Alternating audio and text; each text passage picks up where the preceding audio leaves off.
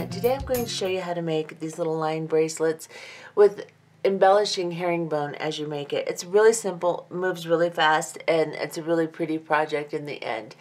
Now, I've made two varieties.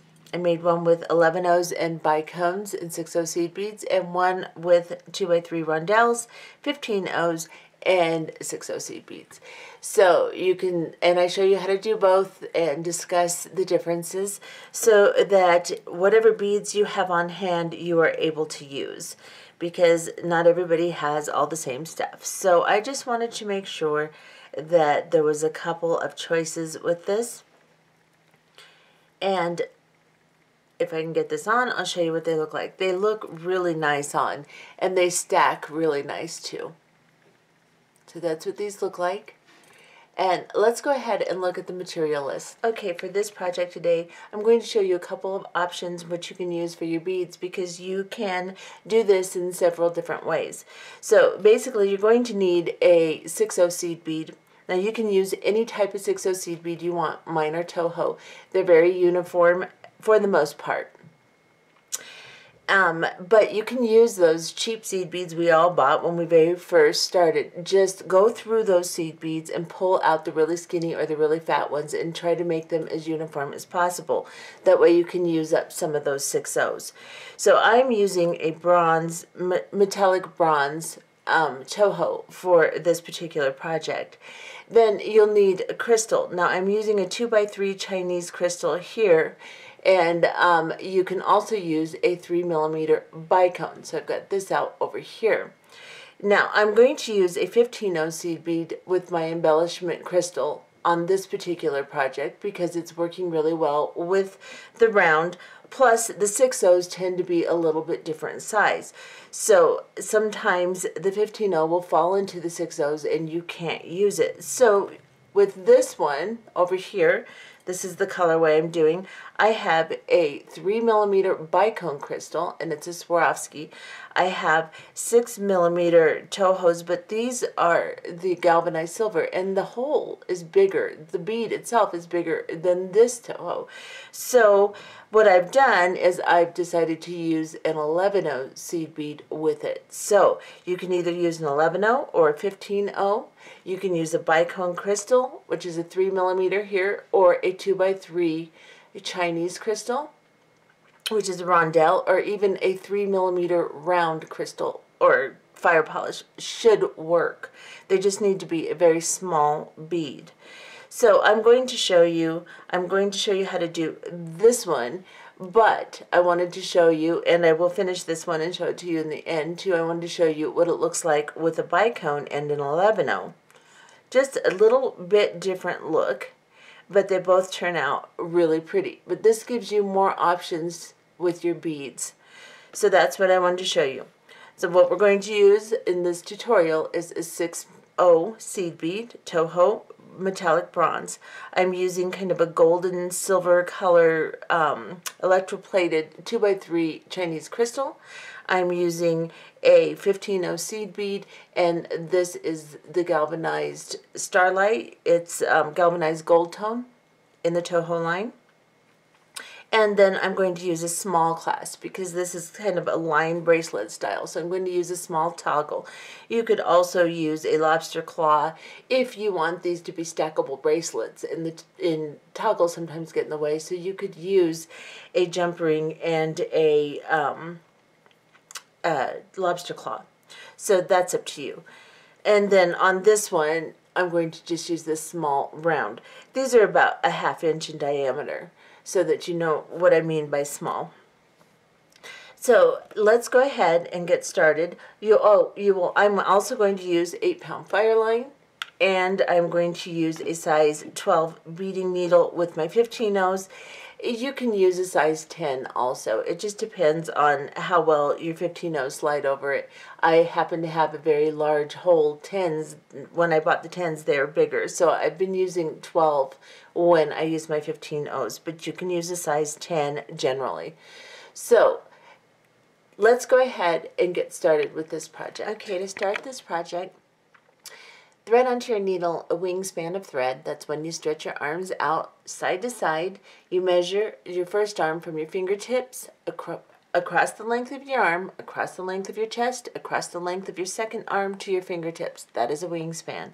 You will, more than likely, need to add thread to this project, so I will post a link below on a video that will show you how to do that. And I will probably also show you how to do that in this particular video, simply because you need to avoid the 15-0 seed beads when you extend your Fireline. So, to start this project, pick up 3 8-0 seed beads onto your needle. Bring them down to the end of your thread, leaving a 6 to 8 inch, probably an 8 inch, maybe even a 10-inch tail. And then we will come back through the first seed bead, and just the first one we put on the tail side. Hold on to that bead and pull your thread through. So you end up with a little triangular shape like this. Get you a little closer. Hold on to your tail and your beads, and then we're going to sew back through this. So go down into the bottom bead, go straight up into this one so that it makes the shape that we want. Then I'm going to turn it just a little bit, and I'm going to go through this top bead where my tail is, ignoring my tail. And then when I get it through, I'm going to pull on both the tail and the working thread so that it secures it somewhat and it won't slide quite as much. This is what we will begin with.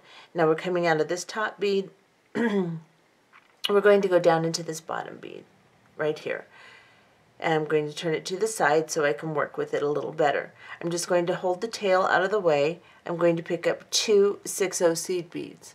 And I'm going to go through just the one bead on the side here next to the one I'm coming out of.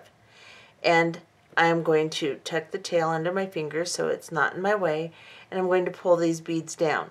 When you pull them down, make sure they arrange whole side up against the two that you are connecting to, like this. This is a herringbone stitch. We're just going to modify it. Now that you've come through the 2 bottom beads, I want you to pick up a 15-0, or if you're using an 11-0, pick it up, and then your crystal, whatever you've decided to use for a crystal, and then a 15-0 or 11-0, just like this. Now I'm going to get just a little closer, and I am going to cross my thread over, and I'm going to go up through the bottom bead next to the one I'm coming out of. So I'm coming out here, I'm going to go into this one and the one on top of it like this. And I'm going to hold on to it and pull my thread through. Now you want to kind of have your thumb there to guide your embellishment over the top. The first one is a little fidgety and it loosens a little, so just pull it up until it's laying there nicely. Then pick up 2 8-0 or 6-0 seed beads.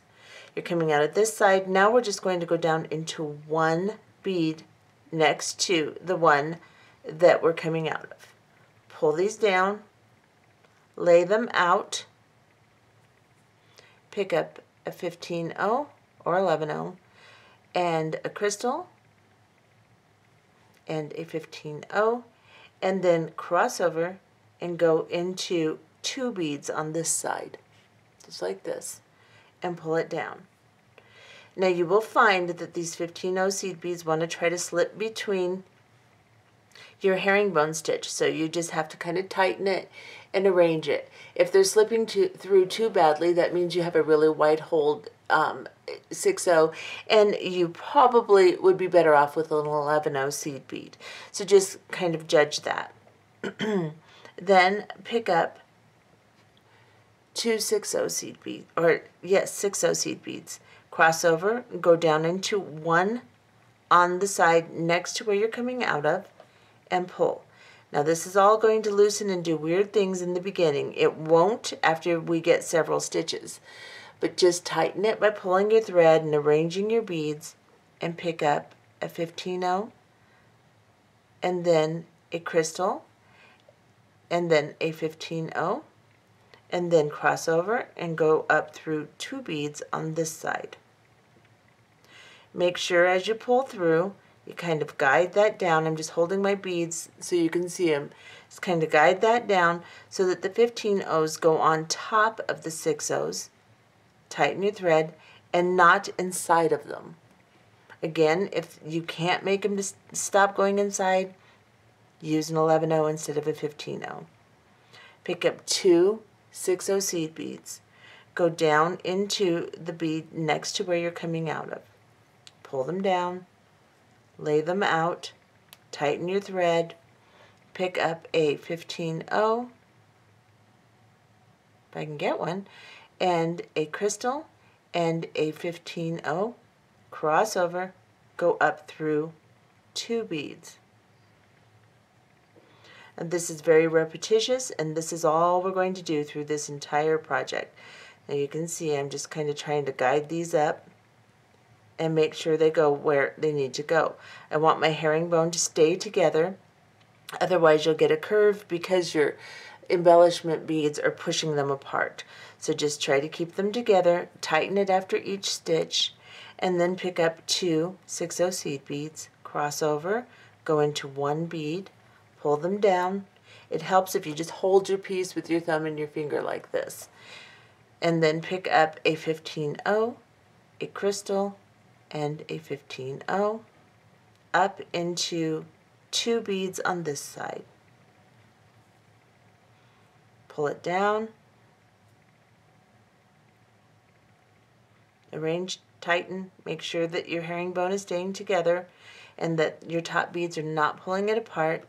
Pick up 2 6-0 seed beads, cross over, go down through 1, cross over, or excuse me, pick up a 15-0, a crystal, come here crystal, and a 15-0, cross over, go up through 2 on this side. Now the trick I've learned is just to hold my thumb right here and it just kind of pulls the beads into place. And then I just scoop my 8 or my 6-0's down. And just continue doing this. Let's do a couple more and then we'll go to length. You will want to make your chain that we're creating here long enough to, or actually an inch short of the length you want. So if you want a 7-inch bracelet, go to 6 inches. If you want an 8-inch bracelet, go to 7 inches, and so on and so forth. So, and then we'll come back and put the clasping on. So pick up 2 6-0 seed beads, come down through 1 next to where you're coming out. Pull these down, and then place your embellishment on the previous set. Pick up a 15-0, a crystal, a 15-0, cross over, slide up through 2 beads on this side. Hold on to it and guide it. Pull it down on top of the beads and tighten the beads.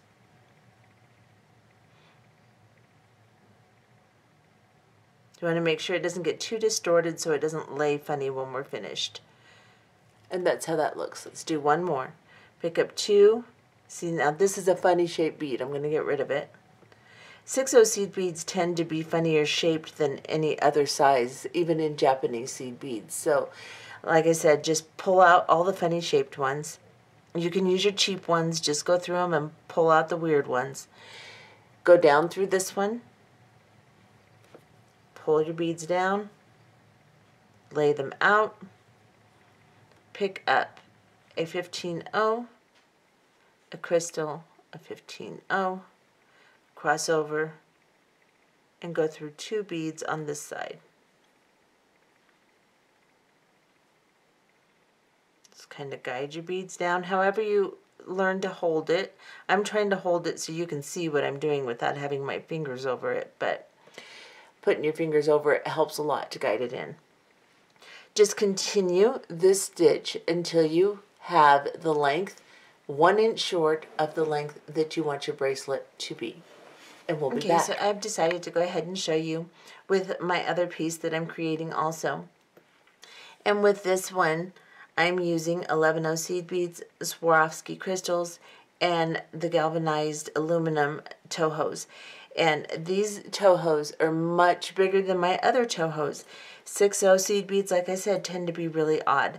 So if you happen to get one with a bigger hole, then I'm just going to show you. You pick up 2 8O seed beads, just like we've been doing.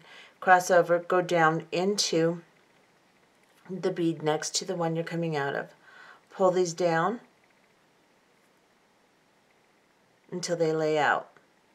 Going to bring your thread over the top, pick up an 11O, a bicone crystal, and an 11O, and come through. Now with the bicones, they tend to kind of be a little bit more fidgety, so you have to kind of lift it, put it over the top, and pull it down. Then you have to arrange it because they don't fit in there quite the same way that the rondel shape does, so, or a round shape does. So you just want to kind of arrange them. They turn out really pretty though. So then I will pick up 2 more 6O seed beads, odd shapes. Then we'll cross over, bring them down,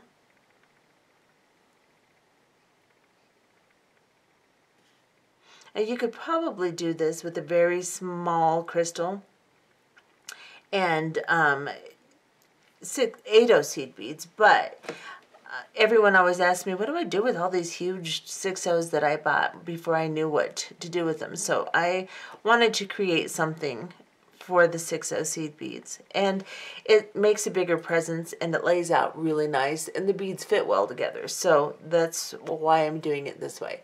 Pick up your embellishment 11O, crystal 11O, and go up through. And again, I'm going to hold on to it. I'm holding on to my herringbone portion to make sure it doesn't come apart. Push this over the top, pull it down. And that tends to work really nicely. So you'll just have to judge whether you use an 11O or you use a 15O. With the 15O and the round crystal, you get a little bit more embedded look, whereas with this one you get a little bit more of a set look.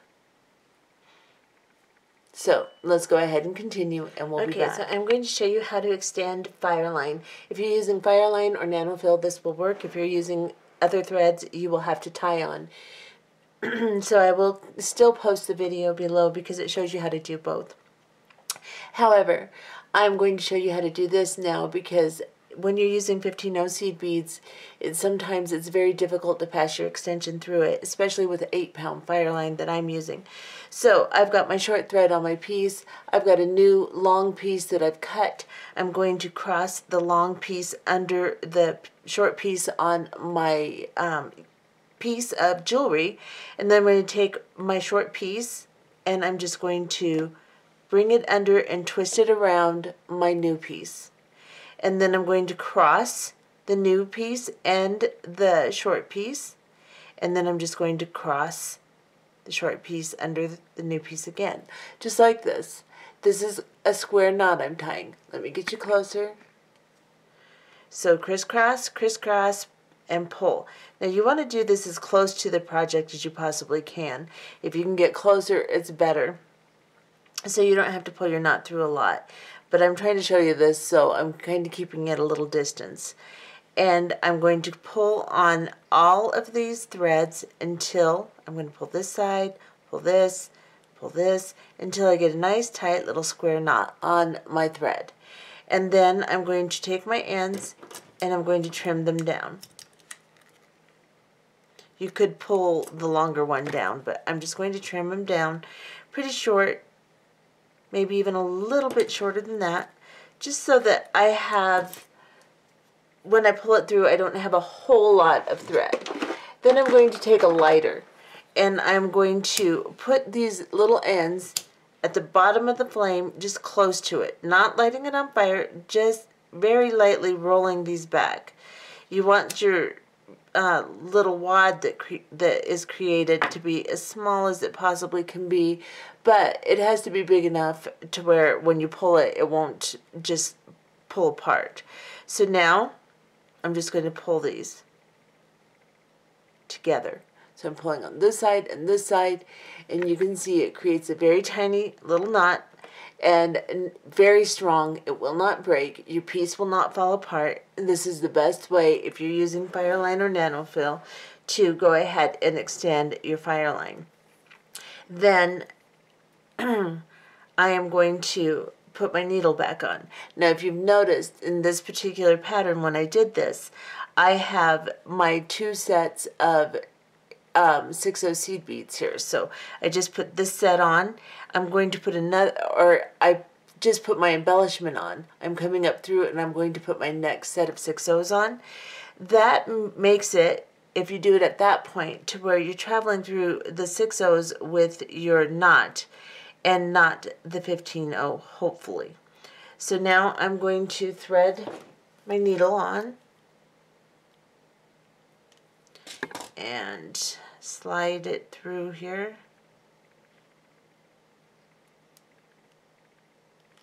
Now my needle is on.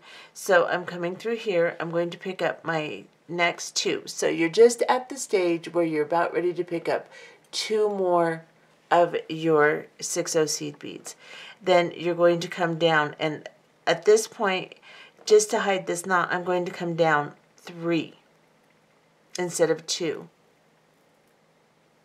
Or instead of 1, actually, I'm coming down 3. That way, let me move that 15/0 out of that bead there. That way I can hide my knot. So now I've come down 3. I'm going to cross over.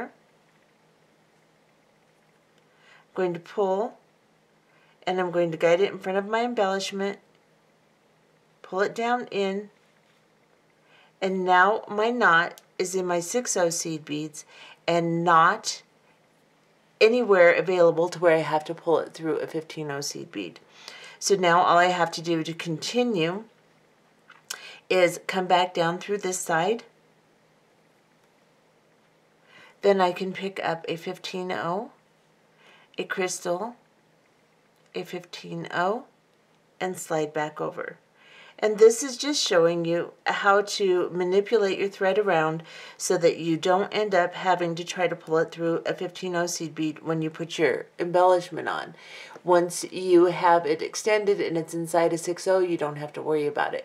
But if you extend it and you go to put your embellishment on and the knot's right there, it's going to be very difficult. You're going to get frustrated and mad at me. So I decided to show you that. Continue making your piece. So as you can see, I am right at 6 inches because I want a 7-inch bracelet. Now, if you don't really know what size is what, 6 inches is generally considered small, 7 inches is considered medium, and 8 inches is considered large. I like to make mine right around 7 or just a tiny bit over 7, and that works well for me because I have a 6.5-inch wrist. So you want to judge from there. If you're making it for someone else and they're a larger person, then you will want to go in the 8-inch range. If they're medium size, 7. If they're very small, 6. And that's a pretty good guide to go by. Now that I have finished that, I have put on my embellishment, and then I'm coming out of my top bead. This is where I would add 2 more 8/0s and then come through and add my embellishment here.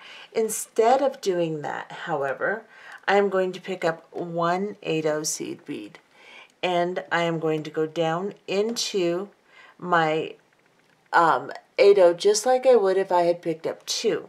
So go down into 1. I'm going to put my embellishment on here, so I'm going to pick up a 15/0, a crystal, and a 15/0. And then I'm going to cross over just like I always do, but instead of going up through 2 on this side, I'll just go up through 1. Pull my embellishment down, and then I'm going to sew through this 8/0 seed bead. And just to secure this, because this is the clasping end, I'm just going to go down into this bead here, just 1 bead. Then I'm going to go over the top of my embellishment and go into this one, and I'm just going to put my thumb over that and guide my thread down into these 8/0 seed beads, or 6/0 seed beads, excuse me. and then I am going to go up through this top bead here. Then I am going to pick up a couple of 11-0 seed beads. So you will need a couple of 11-0s to do this. So it's probably a good idea to have a couple out. So I'm picking up two 11-0 seed beads, and I'm going to pick up one of my crystals, and then I'm going to pick up another 11-0, just like this.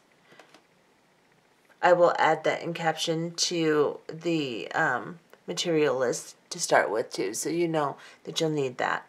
Then we're going to make this part of the clasp, so I'm just going to go through my clasp, bring it down. I'm going to go through the first 11-0 seed bead and the first crystal. So just 11-0 and the crystal, just like this, and I'm going to pull this down. And then I am going to pick up two 11-0 seed beads. And I'm going to go through the other side.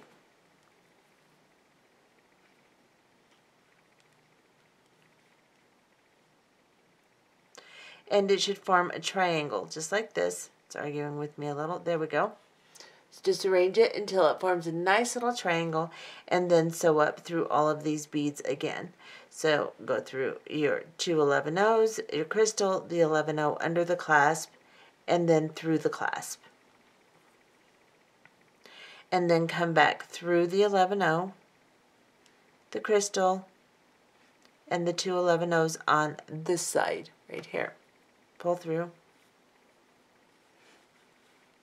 arrange it, come back into your 8-0 seed or your 6-0 seed bead. I do not want to call this a 6-0 for some reason. Sew through that one more time, come through your 6-0, and we'll be back. Okay, so this extension that I've created, I'm designing our clasping as we do this, may give me a little bit more than an inch by the time I do the other side too. So you may want to make your bracelet just a little under 6 inches if you're trying to make a 7-inch bracelet.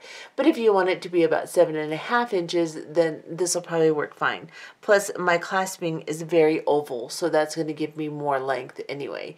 If I had a little tiny small one, it would be different. Or if you put a little lobster claw or something else on here. Or you can also just put one 11-0 on either side, but it doesn't make it quite as pretty. Anyway, those are just some hints. Now, I'm coming out of the 6-0 seed bead. I'm going to turn my piece over like this. I'm going to go down into this first 8-0 seed or 6-0 seed bead, pull my needle through, and you're going to have to aim it out to the side because it's a herringbone, so you need to go out that way. Then there's a little piece of thread right here in between the beads. We're going to go under that piece of thread right here. Pull your thread until it creates a loop and put your needle through it and pull a knot down on that thread bridge. And then sew through one more of your 8-0 or your 6-0 seed beads. Man, these should be 8-0s, I don't know. Go through it, grab a hold of the next thread bridge. Tie a knot, and pull it down. And then go through a couple of the beads on the side here. You can knot it as many times as you want. I'm just going to go through a couple of them, and then I'm going to cut my thread off right here. I'm going to leave a small tag of thread sticking up, and I'm going to put it close to the flame of my lighter and just melt it down. I'm not going to light it on fire, just melt it in. It'll suck up into one of those 6-0 seed beads. Oh, I thought I got out of camera, so I turned it off to see the playback, but it was fine. And it does go right up into the 6-0 seed beads, the little blob that you create with your lighter, and it makes a really nice finish. Now, because we did not clasp this side, we need to clasp this side. So you will get your needle and put it on to the thread on this side that you left, and we will do the same thing on this side.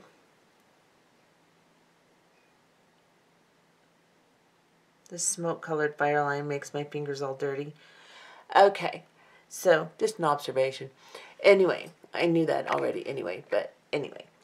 Now, I have put my thread on my needle, and I'm coming out of this 6/0 seed bead here with my tail, and I am going to do the exact same thing that I did on the other side. I'm going to pick up 2 11/0 seed beads. I'm going to pick up a crystal, and I am going to pick up the other end of my clasp, and I'll drop these down, go into my clasp, and I need another 11/0. So 2 11/0s, a crystal, and an 11/0, like this, and then go into my clasp, and then I'm going to come back. Let me turn this way just so I can actually reach it. I'm going to come back through the first 11/0 and the crystal here. I'm going to hold on to them and pull my thread through, pull my clasp down to the 11/0s, and then I'm going to pick up 2 more 11/0s.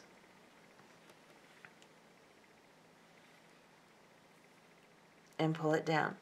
And now, just like the other side, go ahead and sew through this again once or twice, and then turn it over, go on to the thread bridge and tie a couple of knots, and we'll be back. And here is my pretty finished piece, and it is measuring. You want to measure through half of the round side of the toggle, put it on halfway through the first mark here, and that will give you an accurate amount, and it's measuring about 7 inches and a quarter, which is actually pretty right on perfect for me. So, because it does take up a little room on your wrist too, so, and I don't like them to be extremely tight. I like some movement. So for me, this fits really well. Really nice. And it turned out really pretty. That's, if you did this with some bright red crystals, I wanted some, I didn't have any little tiny red crystals, but I think that would be really pretty with the bronze and the red, or even silver and clear, or almost any color combination. You could make it really colorful using like purple 6/0s and, you know, a pink crystal, something like that too. That would be really cute too. I just tend to stay with the metallics because I like them. But this is what the clasping looks like. And that's what that looks like. I'll be back to show you the other piece when I finish it. Okay, so as you can see, I put them both on. I finished them both.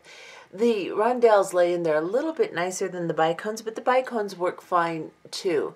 It turns out really pretty, and they're nicely stackable. Even though I put toggles on, they work really good. I was going to put a silver toggle on this one, but it was kind of bulky down in this area, so I changed my mind and put on this one. But I think it turned out really very pretty. Now, I used smoke Fireline with this, and because I did, you can't really see the thread at all. So I would say use smoke Fireline with these. Unless you're using really, really light beads, then of course use crystal. But that turns out really nicely. Let me show you what this one looks like off the wrist. And that's what they look like. I hope you enjoy making one for yourself, or 2 or 20, doesn't matter. Have a happy Easter. Stay well. Bye-bye.